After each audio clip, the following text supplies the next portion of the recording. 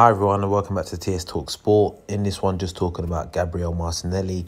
Now, the youngster's signed a new deal.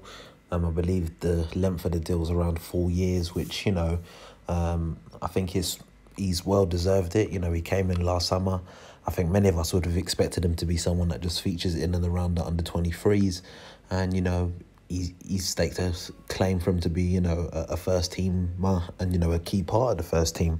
It's currently a shame that he's out with a long-term injury. But, I'm sure that he's going to recover from that well and, get back to the same heights he's had this season, 10 goals and 26 appearances. I think the most probably important goal he scored this season is probably the one away at Chelsea. The lad is fearless, and it's definitely great for us to, get our talent, signed up to long-term deals, which, means, if push comes to shove and he ever wants to go, we can get some decent money for him. And, it's good for us as a club. That's two young players, quality young players deals tied up in, the space of 3 days. And, hopefully now we can get Aubameyang tied up, and that'll be some good business from us as a club to get our top talent signed up to new deals.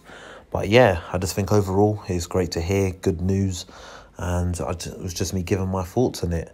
I'll be grateful to get your thoughts on it in the comment section below, and if you haven't already done so, go hit that subscribe button now, and I'll catch you next time.